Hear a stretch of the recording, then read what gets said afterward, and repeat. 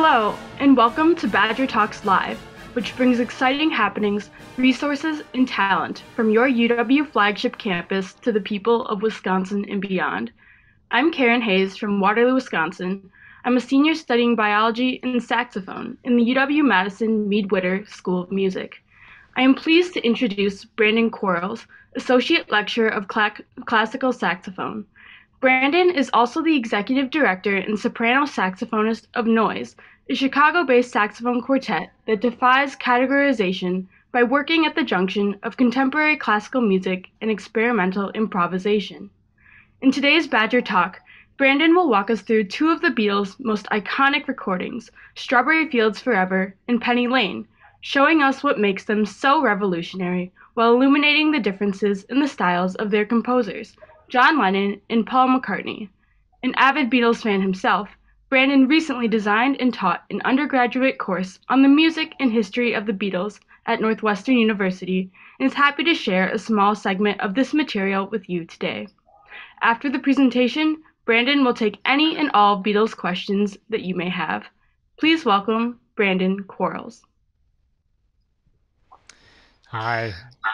Thanks, Karen. Thanks for that great introduction. So welcoming to be welcomed by one of your own students. And I'm really excited to be here with you all today, wherever you may be tuning in from, to chat a little bit about my favorite thing on the planet, which is this rock band called the Beatles.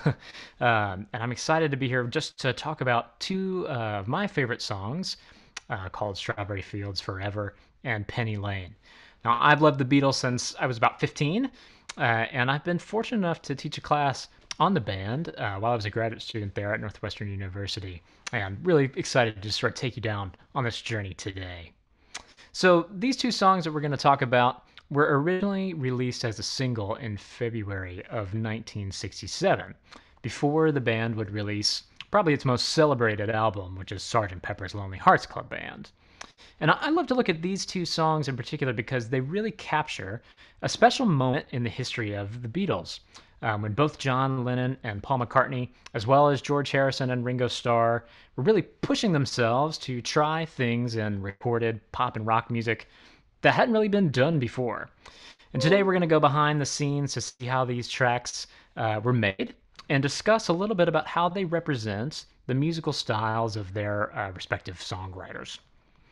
So, a good little Beatles pun here to take us back. Yes, I can take you back to where you came from. So, first, before we head into those two songs, let's go back a little bit and get a little bit of context and a little bit of historical viewpoint on where the Beatles were at in their career and their lives before they recorded these works. So, what you're seeing here is a photograph of the very last performance of the Beatles, which took place on August 29th of 1966 at San Francisco's Candlestick Park, home of the San Francisco Giants. And they had been touring relentlessly for years up to this point, and they were completely over the fact that nobody could really hear them, and they really couldn't hear themselves. These were some of the very first stadium concerts. Now, pre-pandemic, we knew and loved stadium concerts, right? And they may sound great, but back in the day, very primitive audio reinforcement. Nobody could really hear them, and they couldn't hear themselves. And they were also getting really tired of being basically carted around in these kind of armored wagons like you have to see here, because the fans were so passionate and honestly a little bit crazy that they were really in danger actually at all times of being overrun by these fans. And so this lifestyle was really starting to take a toll on them, and they decided to give up touring, which at that time, right, and still is really how a lot of artists make their money. And it seemed crazy. It seemed insane that somebody would give up all of that in order to just make music. So now that they were free from the rigors of touring, the Beatles took some time off actually for pretty much almost the first time to embark on some different projects. They had been touring pretty much nonstop. They had a little break here in early of 1966 before they actually worked on the Revolver album. So this was only really the second time that they had had this much time to themselves to try some new things and explore some new stuff. They went their separate ways. So we have John Lennon actually going to Spain to film a movie called How I Won the War and try out his sort of acting chops there. We had George Harrison going to India actually to study Indian classical music and the sitar with the sitar master Ravi Shankar. George had become very interested in Indian music in 1965 and would become a devout Hindu for his entire life and continue his interest in Indian music. Paul McCartney actually began work on a soundtrack to a film called The Family Way, which he collaborated with their producer, George Martin, to create some beautiful orchestral pieces for that film.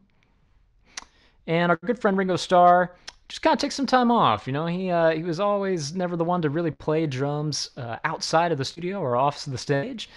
So he just really indulged in his new family and his young children, and taking up. He really liked to buy suits of armor and sort of old Western weaponry, these kind of things, and just had a having a good time there and just enjoying himself with a little bit of time off. So it's around this time too that the pop rock LP, the long playing record, right, the 33 and a third RPM vinyl album, really starts to come into its own. In the early 60s, the 45 RPM single really reigned supreme. That's the main musical object that most people were buying at that time. But in the 60s, the way we consumed music was really starting to change. And in 1966, we see many albums released by sort of these big name rock and pop acts that really start to redefine and recontextualize what the LP could be in rock music. These are things like the Rolling Stones' Aftermath, the Byrds' Fifth Dimension, the Who's A Quick One, and Bob Dylan even took it even further by making a double LP called Blonde on Blonde in 1966. But most impactful on the Beatles was an album by the Beach Boys, which was called Pet Sounds. And we see the album cover here. Released in May of 1966, Pet Sounds took the Beach Boys in a radically new direction by incorporating lavish and complex instrumental vocal arrangements. This wasn't really surf music anymore. It owed as much to Buck as it did to Chuck Berry. Lyrics about innocence and childhood pervaded the album, and it has a cohesive sound about it. It wasn't just sort of one track after the other that were their own thing. Now, Brian Wilson, the sort of main creative energy behind the Beach Boys and composer, was really actually inspired to make Pet Sounds by the Beatles. He was inspired by the album that they released in 1965, at the end of 65 in December, called Rubber Soul, which Brian perceived really as maybe sort of one of the first rock albums that he felt was a complete body of work, a real cohesive statement. So he said, "Ooh, I have to do something like that," and he created Pet Sounds. Now, Pet Sounds was very much listened to by the Beatles, and Paul McCartney himself has even said that it's probably the greatest album of all time, one of his absolute favorites. And so, as we start to get into these Beatles recordings, I want to listen to a small section of the Beach Boys song called God Only Knows, which is a track from Pet Sounds here. And I want you to listen to just the sound of the record, try to identify some instruments that you're hearing, and think about how it's really not sounding a lot like what you might think of the Beach Boys and what you might not think about rock and pop music at this particular time as well. Here we go.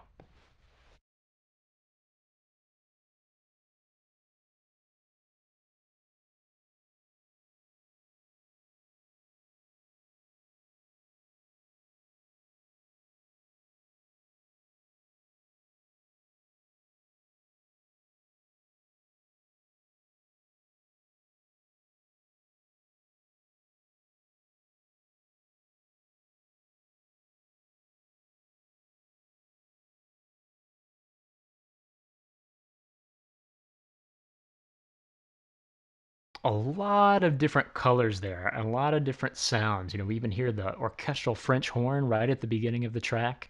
These beautiful sleigh bells and big walls of keyboards. And all of these things are going to be really influential on the Beatles. And a couple of things that I like to just point out that make their way into these Sgt. Pepper era recording sessions there's going to be these multi-part arrangements. You're going to hear many different instruments playing many different parts that Brian would sing out to them and they would play. You're also going to hear an expanded instrumentation, meaning that you're going to hear more than just kind of the two guitars, bass and drums and vocals sort of instrumentation that you would expect in traditional sort of rock music. And you're also going to find them using studio technology really as an instrument, as a key player in making these sounds. They were really wondering about what can we do with the different electronics that we have and the ways that we can combine sounds and sort of change them and distort them to make new sounds that maybe had never existed before. And this directly influenced the Beatles' work on the seminal album Sgt. Pepper's Lonely Hearts Club Band. Now, many critics have ranked this album as the greatest album of all time.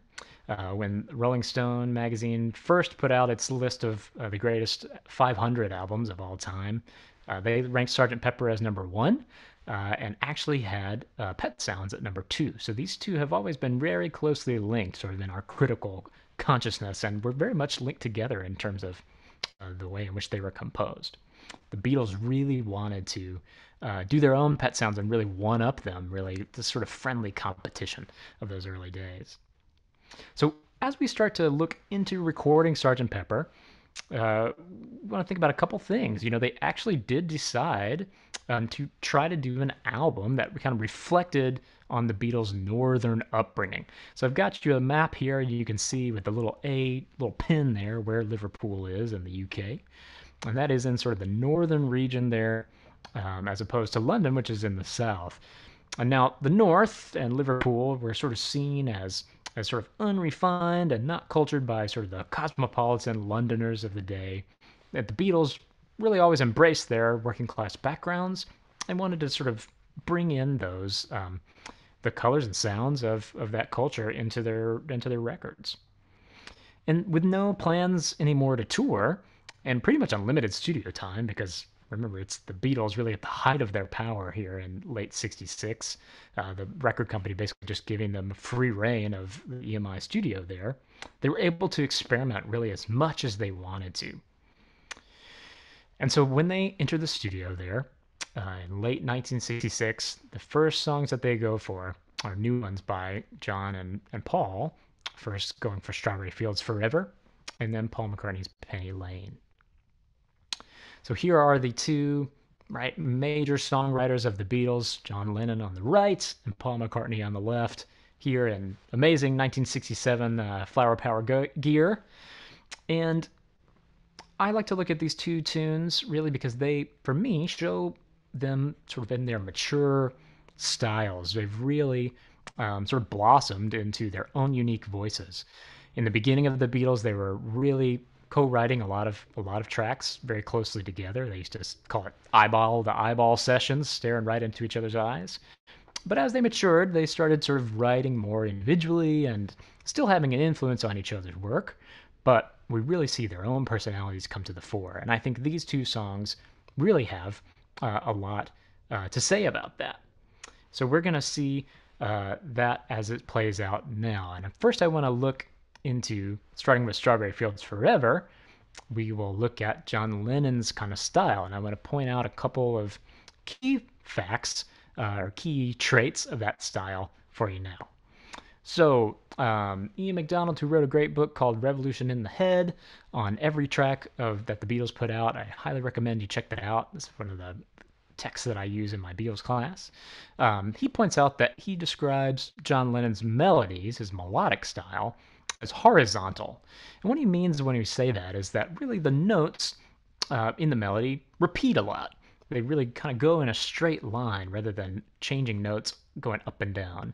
And one of the best Lennon-esque melodies that I always like to point out is the track "I'm the Walrus," right? I am he as you are, he as you are, we. It's just two notes basically going back and forth for a long time.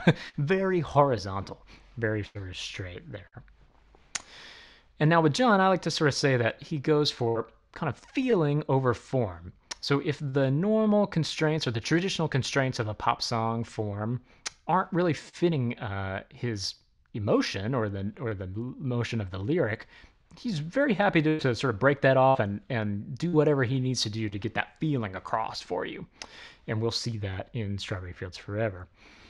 And he also, with his lyrics, tends to go a bit more introspective, but still has a really sort of playfulness about it, really wanting to sort of play with the language and see what possibilities, what beauty can maybe just come out of the words themselves, and revealing some sort of deep psychological, introspective things about his own self.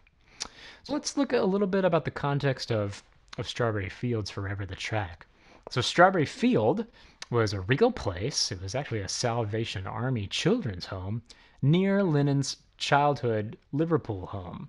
So this was a place where he would sort of sneak off and slip into the garden there and kind of be in his own fantasy land, a place where he could enjoy the nature and imagine all the different things that could be there.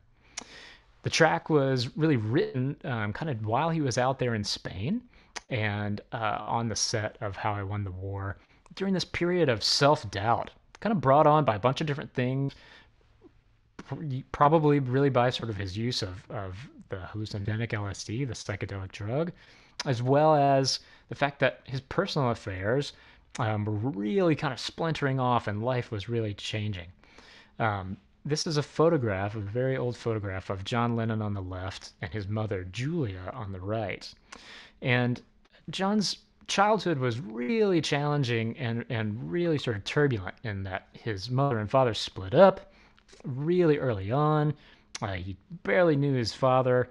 His mother left him basically in the care of his Aunt Mimi, who raised him. And his mother was around, sort of coming in and out of his life, sort of almost like an older sister type figure, before she unfortunately was killed in a very tragic car accident when John was just 17 years old. So he always had this sort of deep-seated pain about that and about that childhood. He was also becoming very uncomfortable with the fame that the Beatles had had and the success and always being in the spotlight. If you really want to know how he feels, you can listen to the song Help from 1965.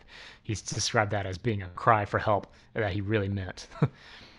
Now, with Strawberry Fields Forever, it's really interesting to note, too, that this track took 55 hours of recording time spread out over November and November and December of 1966. Now, maybe to our modern ears, that may not sound like a lot. Still kind of sounds like a lot to me, even. But we often see people spending a long time on an album or a recording. But for context, in 1963, when the Beatles recorded their very first album called Please Please Me, that whole album took them 10 hours to do. They did it all in a day. So to spend 55 hours on one song, on one track, it was certainly sort of a new avenue that they were looking into and trying some new things. So a little bit to note about Strawberry Fields Forever, the song. We're going to see some surreal and stream of consciousness style lyrics. I've got you here a Rene Magritte painting, so you can sort of get a little bit of surrealism in your eyes as we get ready to get it in our ears. We're also going to hear lyrics that have a childlike perspective, okay, that really kind of take us into that Strawberry Fields garden and see what's sort of poking around in there. The song is also very harmonically adventurous, and what I mean by that is that the chords, so the sort of background of the song, the harmony there, is sort of going in places that we wouldn't really expect a normal, traditional pop song to kind of go for. Some really interesting stuff here. And the song also has what I like to call a verse-chorus song structure. As we'll see, normally you sort of start with the verse, and you do the chorus, and you do another verse. This song pops right into the chorus right from the get-go, which is something the Beatles sort of championed in the early days, even with a song called She Loves You.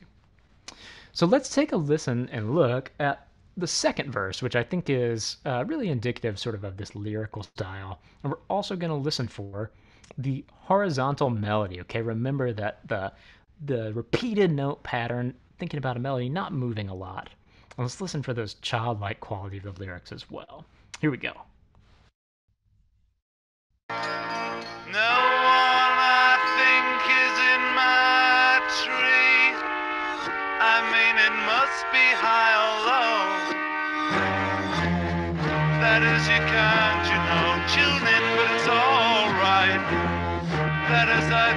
it's not too bad. All right, so you hear, particularly in that first line, no one I think is in my tree. Right, it's just all the same note, very horizontal. And we also hear, right, those childlike perspective, like like kid climbing the tree, right, and all of a sudden being so high up that they feel like they can see everything and have this power up there. But we're also hearing the sort of emotional instability. I mean, it must be high or low. Maybe he's talking about the tree. Maybe he's talking about good or bad feelings. And then we see there's this third and second line there, very stream of consciousness, very just kind of getting out like we do in sort of normal speech to as we try to talk to our friends. That is, you can't, tune in, but it's all right. That is, I think it's not too bad. You're constantly sort of second guessing yourself and sort of switching around the sort of emotional turbulence here. It's really sort of indicative of that kind of Lennon style. And so in the last clip, I want to talk now about sort of the production and orchestration a little bit, highlighting some key points. And you heard in the last bit there in that second verse the use of trumpets. And this alludes very directly to the traditional brass bands that were found in Liverpool and other towns in the north. You can see here a sort of a Victorian era brass band. What this would be like? Almost every town and village would have a brass band that would provide music for the community. And so that sound here is sort of taking us back into that childhood, into that past, somewhere deep back in the back there. And we also hear cellos. This arrangement created by George Martin, their producer, who is an amazing orchestrator and arranger, gives us this kind of classical music feeling that also gives us that feeling of the past, right? We get some nostalgia here. We've got sort of a timeless feeling as we exist in this universe of strawberry fields. So we hear these very traditional, maybe classical elements, historical elements being used, but we also see some new technology being used along here too. And this is an instrument that's called the mellotron. So it looks like some kind of keyboard instrument, right? And what it is it's a very early sampling instrument that uses tape loops. So all of us kind of know when you go to see a show today and you see the keyboard player playing on a digital keyboard, a lot of those are sampling instruments. They've taken really high quality recordings of the instrument that they're wanting to reproduce and slotted those in digitally. But in the very beginning, we didn't have digital technology, so you had to record those onto different tape loops. So when you would press one of those keys and have it on one of the instrument settings, say the trombone, you would hear that note on a trombone come out. Pretty exciting times. So in the beginning of the song, right in the beginning, the introduction is played on this mellotron. And I want you to hear the intro and think about what sound do you think this is? What real world sound is it?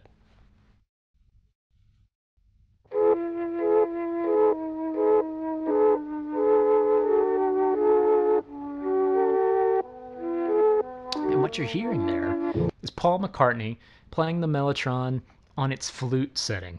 Okay, so they take some really low, deep, warm flutes and playing it on this mellotron. So we get the sound of flutes, but we get it in this sort of otherworldly way, right? In this electronic means that is sort of obscuring really what it is and creating this new sound.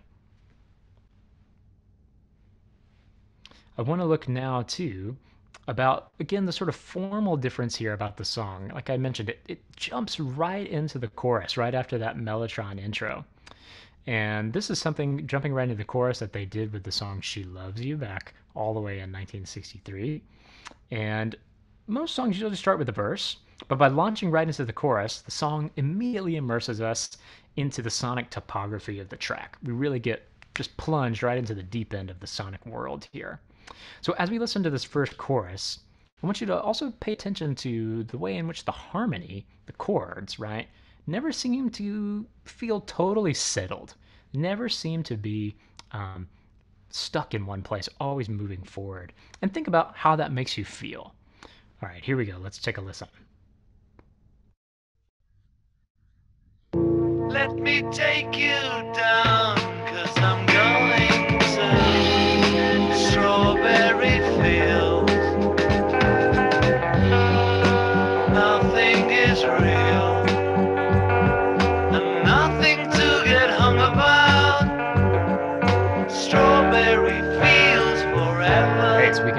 hear, right, how everything's kind of sliding and moving around in the harmony. It doesn't really feel very stable.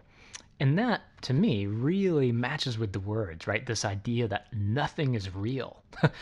Everything I'm hearing could be an illusion. Everything I'm seeing is an illusion. But here in Strawberry Fields, there's nothing to get hung about. There's nothing that can cause me harm here. I'm sort of in a safe kind of place, even if it is somewhat surreal and magical. So let's talk about what I always call putting the puzzle together. And what I mean by that is there is some amazing editing work being done here behind the scenes to make this song possible. So after recording the very first version of the song, they went through it a couple times and got a version that they felt kind of good about. John came in and said he wanted to do a faster version, that the original version way too slow, and also that the key needed to be higher so that they could take advantage of these cellos. And so they recorded two different versions, one slow and one fast. And they gave, as they were sort of want to do at this point, they gave tapes over so they could go and listen at home and think about what the work that they had done.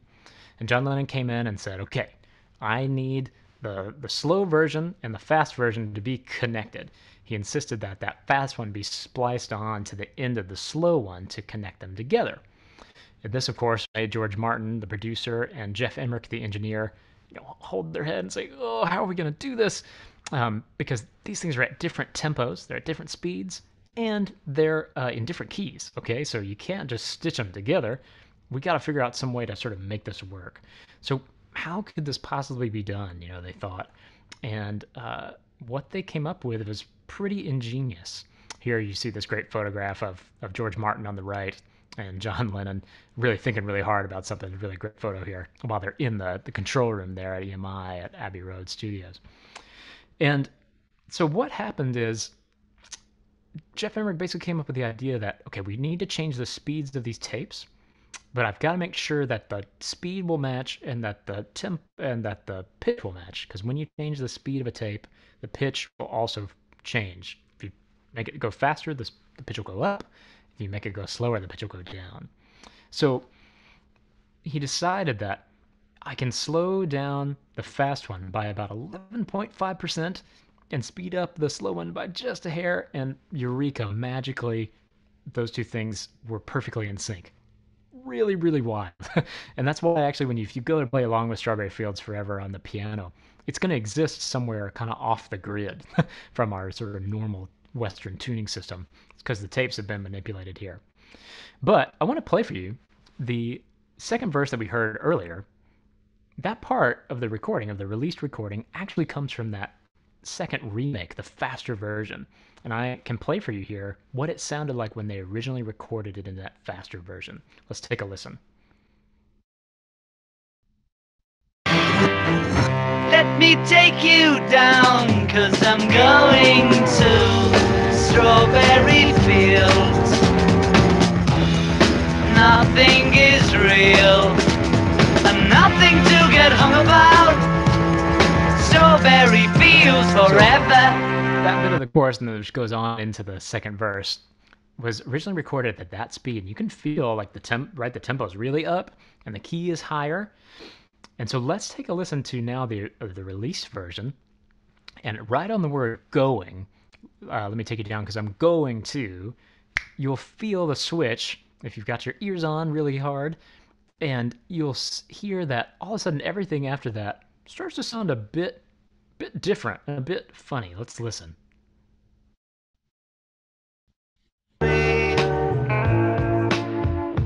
Let me take you down, 'cause I'm going to Strawberry Fields. Nothing is real. Here, right? Everything feels like it's being like pulled apart like taffy, and everything's really slow and slurred, right? And that's because they took that recording and slowed it down by about 11.5%. And that gives the voices and the cellos that quality of very dreamlike, very otherworldly, which is perfect for the song, right? Perfect for the idea and this concept that nothing is real. So everything about that, from the lyrics, the melody, and the actual production technique, is being used in service of the mood of the song. Pretty ingenious stuff, particularly when you think about the fact that they were using machines like this one. This is a tape machine, a Studer tape machine that's really similar to the one the Beatles would have used in order to make these recordings. I always just like to point out, right? I think in our sort of normal parlance, we think about making a cut, right, in a film or in music, and that we'd say cut because literally you would have to take a razor blade and cut that tape and splice it together to make it work, which is a pretty permanent thing to do. In our modern digital software, a cut like that takes basically no amount of time, pretty much one click, and it's pretty much perfect. But here it really involved a lot of skill and a lot of ingenuity in order to even make that recording possible. So I hope that you sort of saw all that really great richness there to Strawberry Fields Forever, and maybe you heard some new things that you never heard before. I totally invite you to go back and listen again and listen to the way in which all of the elements are playing together. But let's now look at Penny Lane. We'll flip our single over, right, and we'll take a look at a track that was predominantly written by Paul McCartney, and we'll get a sense of his style here. So where John Lennon's style was horizontal, we can describe Paul McCartney's style, melodic style, as vertical. The song I always really like to use, like peak Paul McCartney, is a song from the White Album called Martha, My Dear. Martha, My Dear. Martha, my dear, though I spend my days in conversation, please. It's all over the place, right? Jumping over, very sort of exuberant, very vertical.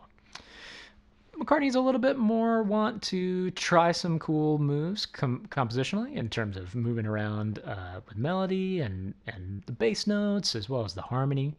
He's a little bit more interested maybe in music for sort of music's sake and being able to do something interesting there. And his lyrics are often very extroverted and sometimes really silly, often using characters. I mean, think about Sgt. Pepper. We've got Sgt. Pepper and Billy Shears, and we have Lovely Rita even on there, and on down the line, Martha, et cetera, et cetera. But let's look at Penny Lane specifically. So the concept of a Liverpool-centric song had been around since Rubber Soul. So John and Paul were writing a song called In My Life that comes from the Rubber Soul album, and actually started off as John sort of just writing out a bunch of places in Liverpool there, including Penny Lane, which you can see here is the bus stop in Penny Lane there back in the day. And it was just sort of a great hub. They all had to go through this bus interchange as they took the bus around town, and had a lot of nostalgia for them, a lot of place with a lot of memories. So John's looking at Strawberry Field, and Paul is looking at Penny Lane. And we hear in these lyrics, again, this surrealistic quality, most likely probably inspired by McCartney's own first experience with LSD. He was a bit of a holdout. He was the last Beatle to go down that particular rabbit hole. And we get those kind of colors here as well, but also just Paul's sort of exuberant silliness too. And this track was recorded after Strawberry Fields Forever, and from late December of 1966 through January of 1967. So what I want to do here is I want to listen to a little bit, and I want you to listen for that vertical melodic quality, as well as listen for, some mentions of some really interesting characters here. In Penny Lane there is a barber showing photographs of every head he's had the pleasure to know, and all the people that come and go stop and say hello. Right, so you can hear, right, how the melody is really jumping around, even the bass part's really active, and you might be also thinking to yourself, like, boy, that kind of instrumental background back there sounds a lot like some of the stuff that I played for you from Pet Sounds, right, from the Beach Boys, that kind of keyboard, bouncy keyboard color. And Paul really came into the studio and said that he wanted this to have a really clean sound, like Pet Sounds. That's how he described it, a clean sound. And so what they did in order to do that was they actually layered in the piano like 4 times, 4 different types of pianos that they had there at EMI studio there on Abbey Road, and to get the sound. And so I can play for you actually just the piano tracks. Let's listen to just how much richness and color there is in these pianos.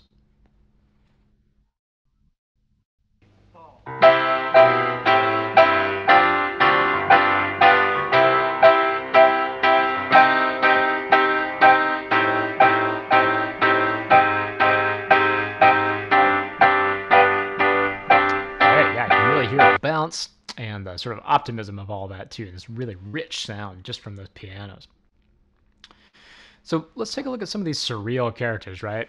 We talk about in Penny Lane seemingly sort of mundane kind of things, right? There's a barber. Of course there's a barber, and there really was there in Penny Lane. But instead of thinking about, like when you go to the barber and they have the images of different haircuts you could get, right? Different displays. You could say, hey, the barber like has a little collection of haircuts I can get. Or you could sort of do a little surreal move and say there's a barber showing photographs of every head he's had the pleasure to know, right? Sort of this funny way of looking at a really just pretty normal everyday occurrence of getting your hair cut. And sometimes in the song, if you listen closely, you'll hear some of these characters get little audio sounds, like little sound effects that are sort of giving us little audio images of their characters. So one of those is the fireman, right? That's in the song. And he's talking about the fireman has a clean machine. And I want you to listen for what happens. Here we go. It's a clean machine.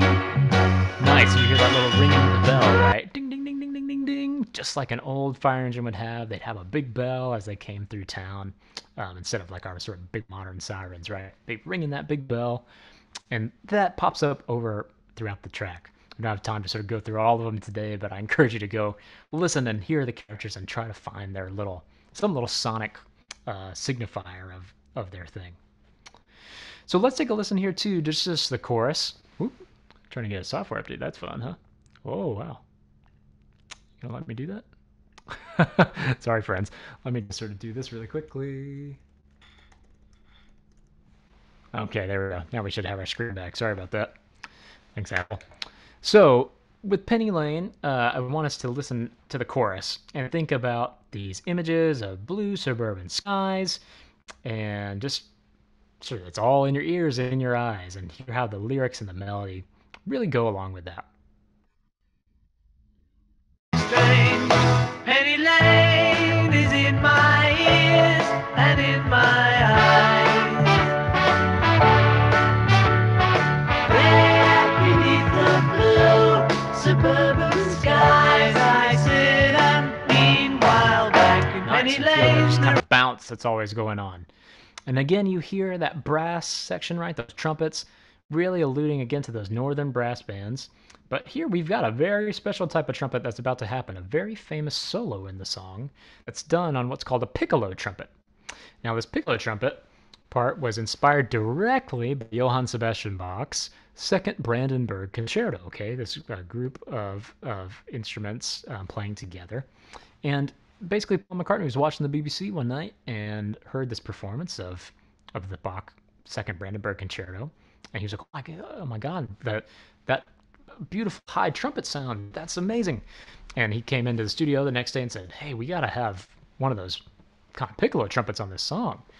And since he's Paul McCartney, they basically just called up the BBC, and they got the exact same piccolo trumpet player, whose name was David Mason, to come into Abbey Road and play this amazing piccolo trumpet solo.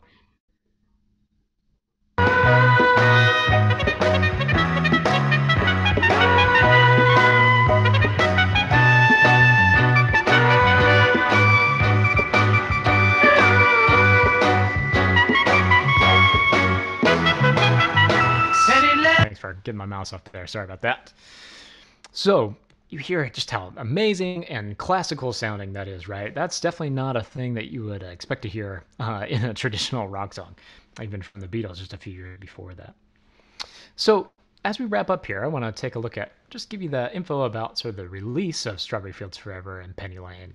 Again, it was put out as a double A-side single, meaning that they just thought both tracks were just so good, they both had to be the A-side.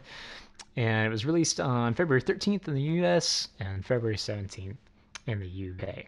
Now, what's really interesting, though, is that even though we think about these two tracks as really peak Beatles, peak Beatle creativity, it was the first Beatles single since 1963's Please Please Me to not reach #1 in the United Kingdom. Okay? And so that was felt as sort of a major kind of blow, a stun, right? Here, the Beatles at the top of their game. They've taken off touring. Everybody's wondering, are they going to be able to really, is it finally over? Has the bubble burst? and they come out with these tracks which are certainly we know are amazing, but they only make it to number two on the chart, which is pretty wild. And it's just crazy to think about the fact that it was blocked by a song called "Release Me" by Engelbert Humperdinck. And we don't have time to play that one here today, but once you go check that out, and you'll hear it's like a generational divide really in music here, where you can hear the old sort of more 50s style, early 60s style sort of ballad thing that plenty of people were still buying, obviously, and then how radically different something like Strawberry Fields Forever and Penny Lane is. It's a huge, huge jump, and just in different in style, and that's where they've blocked them from being number one.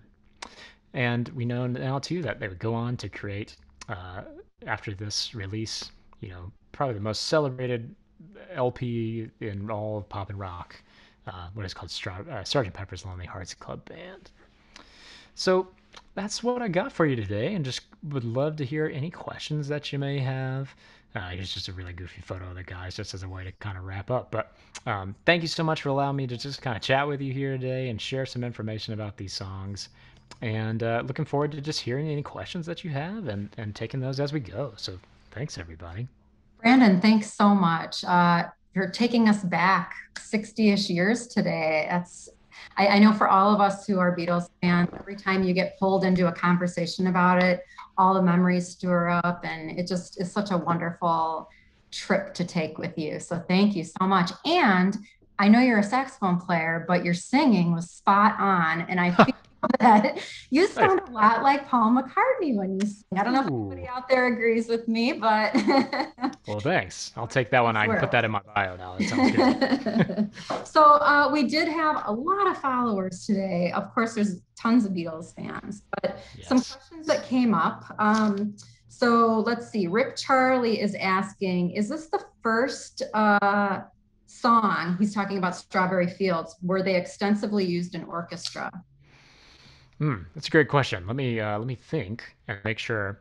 So the first time that they used strings actually was on the song called "Yesterday," which I'm sure we're all very familiar with, and that was like a major, like, whoa, okay, the Beatles are using strings, right? There's only Paul McCartney is the only Beatle that even appears on that track at all, singing and playing the guitar, and that was sort of seen as a very radical departure from the stuff like "Please Please Me" or "She Loves You" that they had been doing before.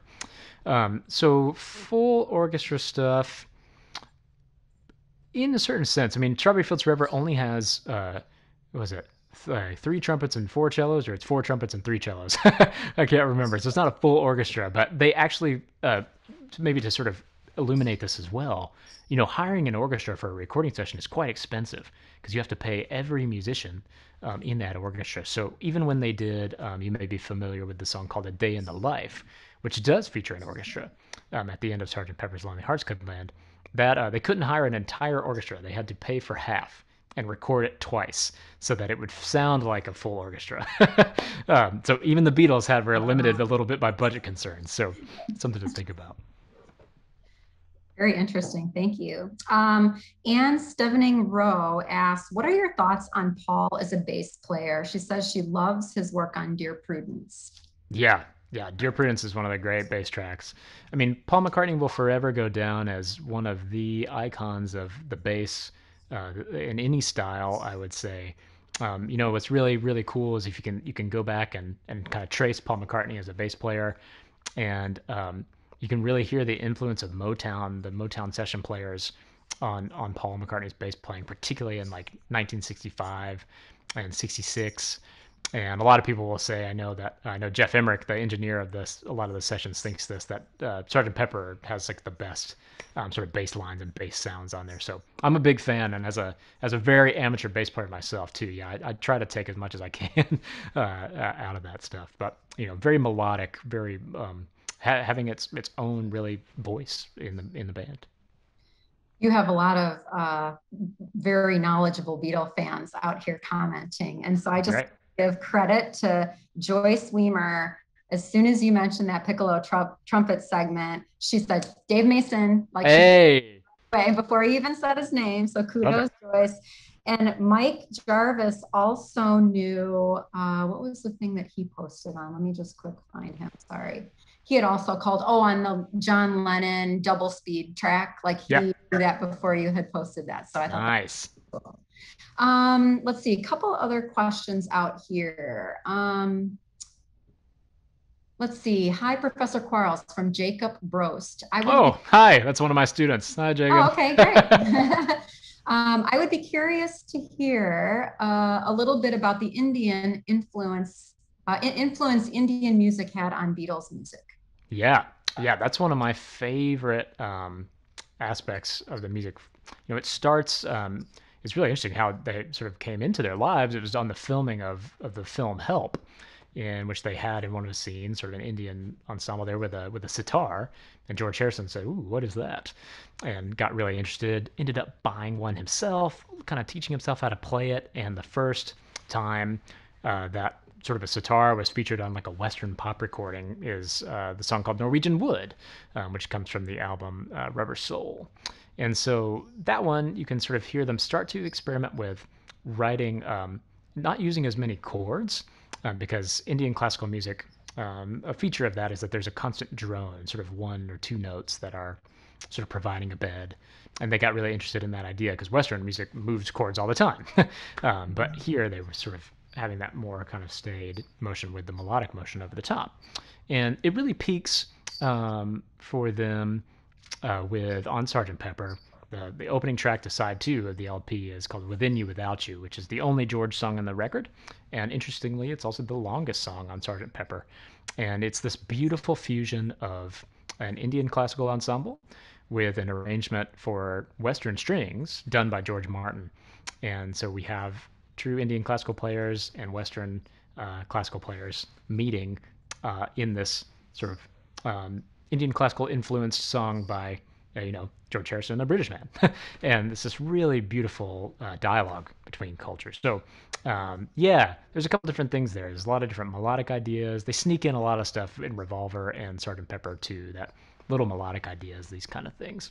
Really, really fascinating. Thank you for that. Mary Ellen Dykeman asks, can you give the name of the book that you use in class? And I'm going to add to that, like any other book that you might recommend if people are Yeah, interested in sort of analyzing the music like you did here today. for sure. So the main one that I use in my course, because it's really comprehensive, is a book by Ian MacDonald that's called Revolution in the Head.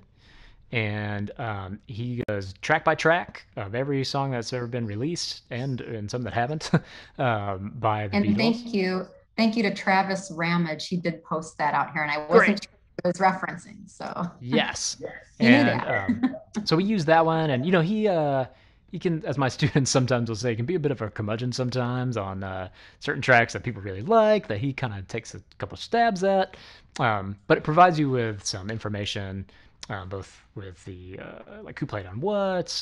Sometimes he gets a couple things wrong, so you always got to check your sources. But it's a good starting place. And one of my most recent favorite books is by Rob Sheffield, who's one of the good critics or best critics there at the Rolling Stone, and huge Beatle lover. And he wrote a book called Dreaming the Beatles that came out a couple years ago now, and it's a sort of a history of the band, but told in a really personal way. Rob has a really great personal voice that really puts you right in the action, and it's sort of like this what we're doing right now, which is just having a conversation about this band that we all, for some reason, can't seem to stop talking about, even 60 years after they've, or 50 years, sorry, I should say, after they ended, 51 years. So true. So true. Thank you. Okay. I'll take one more question from social media, and then I have for you, and then we'll wrap it up for today. Okay. Bob Goff, do you consider Revolver the prequel to Sergeant Pepper studio-wise? Ah, yes. Okay. So here we enter the big debate of my entire life, which will continue forever. Is it Revolver or Sergeant Pepper, which is like the greatest Beatles album to me? And Revolver is really the first time in which it was not the first time. They were actually doing tiny little sort of sonic experiments, even all the way back to Please Please Me. George Martin would do this kind of tape manipulation stuff on piano tracks to make them sound a little bit more interesting. Even back then, he called it the wind-up piano technique. But Yes, there. It's really Jeff Emmerich, who's the engineer, who's a very young man at that time, came onto the scene there with 66 with a Revolver, and he is responsible for a lot of the different ways in which that album sounds, and then continuing that exploration in Sergeant Pepper. So, yeah, a lot of the stuff that you see in Sergeant Pepper has roots in Revolver, and again, they share that same kind of bit of DNA in which they had time before for the first time to really um, slow down and really try new stuff. But it really kicks into a new gear when they really quit touring and go off the way there. So yeah, big fans of both, but Great. definitely related. All right, thank you for that. And you kind of answered my question I had for you, which was, what is your favorite album? Or maybe we could just say, what was your favorite like period of Yeah. with the Beatles? Oh, it's so tough. I get to ask that question all the time. What's your favorite Beatles song? And Yeah. I don't have children, but I have to imagine it's like picking your favorite kid. You can't Yeah. really, right? And so for me, I think actually before I taught the class, and that was a really interesting thing. I thought I knew a lot about the Beatles kind of before I decided to teach this class, and I learned so much and I was able to think about it in new ways just in taking that approach. And I had for a long time been a hardcore Revolver is my favorite all the way, and I still think it probably edges out. But there is just something really magical about Sergeant Pepper's Lonely Hearts Club Band. Mhm. Um, all the things that it gets written about it are really pretty true. Like, it has a special thing. And I'll just sort of also do that in doing the class. I gained a new appreciation, which I'd always really liked it for the White Album. Actually, sort of a dark horse in the maybe in the is it a good album idea? I'm not sure, but is it really? Is it maybe more experimental than any other record? Maybe. Yeah, it's pretty wild. Brandon Quarles, thank you so much for joining us today and taking us on that journey with you. And everybody, thanks for tuning in on Facebook and on the new platform screens that we're trying things out on. Feel free to give us your feedback, what you thought on either platform. Join us next Tuesday, February 23rd at noon. We're going to be welcoming Managing Director Gavin Luter, who's going to be talking about the University Alliance project. And many cities and towns around Wisconsin trouble to draw economic impact to their small community. And Brandon's going to talk about a program that has been addressing that issue. Also, please visit badgertalks.wis.edu. You can sign up for our email list there. You can see all of the upcoming Badger Talks live events, and consider making a donation also on that website. There's a link if you'd like to support future free programs. And also, you can request a speaker at your own upcoming event on the website there too. So thanks again for tuning in. We'll see you next week.